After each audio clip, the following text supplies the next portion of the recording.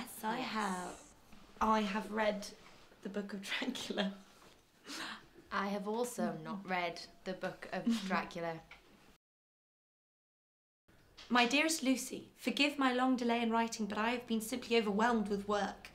The life of an assistant schoolmistress is sometimes trying. I am longing to be with you and by the sea where we can talk together freely and build our castles in the air.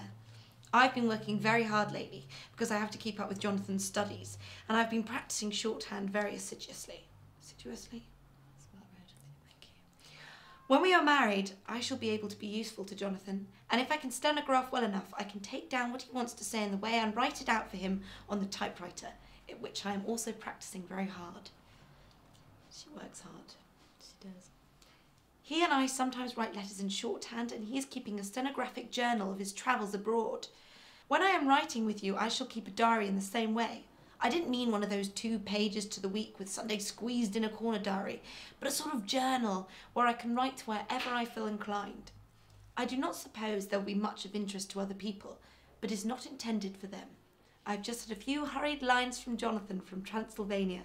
He is well, and will be returning in a week. I am longing to hear all his news. It must be so nice to see strange countries. I wonder if we, Jonathan and I, shall ever see them together. There is the 10 o'clock bell ringing. Goodbye. Your loving Mina. Tell me all the news when you write. I just thought I should say this to you. You have not told me anything for a long time. I hear rumours, and especially of a tall, handsome, curly-haired man. Exciting. My dearest Mina, I must say you tax me very unfairly with being a bad correspondent. I wrote to you twice since we parted, and your last letter was only your second. Besides, I have nothing to tell you. There is nothing to interest you. So boring. Town is very pleasant just now, and we go a good deal to picture galleries and for walks and rides in the park.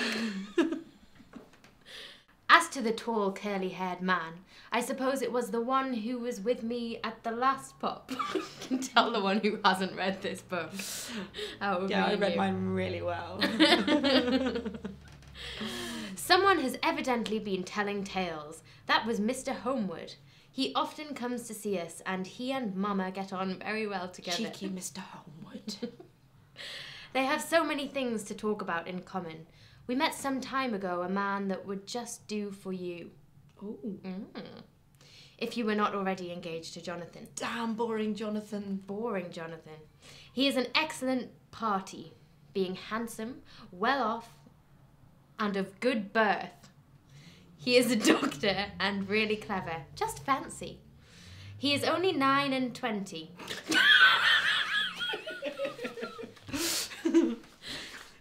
Dearest Lucy, that's a little young for me. Dearest Lucy, that's entirely inappropriate. He is only 9 and 20, which I can only assume means 29. And he has an immense lunatic asylum all under his own care. What a catch. Far more interesting than Mr. Homewood. I think he is one of the most resolute men I ever saw, and yet the most calm.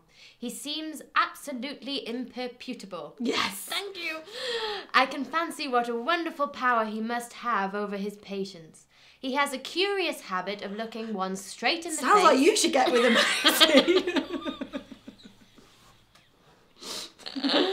I'm just trying to get you to come home. As if trying to read one's thoughts. He tries this on very much with me, but I flatter myself he has got a tough nut to crack. I know that from my glass. Do you ever try to read your own face? I do. And I can tell you it is not a bad study. It gives you more trouble than you can well fancy if you have never tried it. What's everyone laughing at me? What are you talking about? Reading your own face. Everyone's laughing at me, and I don't know why. I don't know. I think Lucy's a bit tired.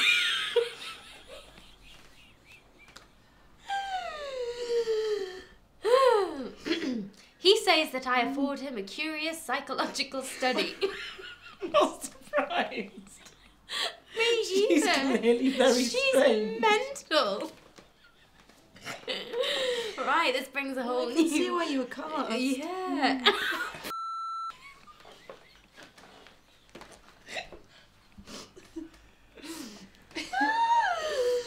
Okay.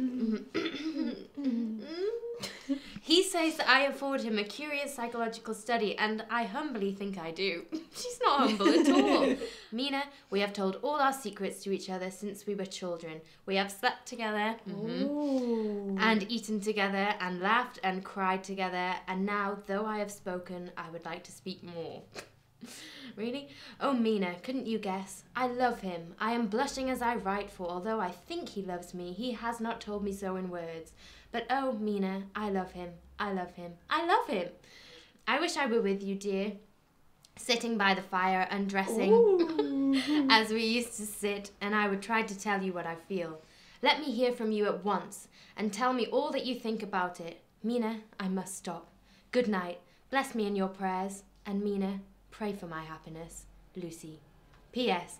I need not tell you this is a secret. Good night again. Yeah, I'll just carry on reading the whole book.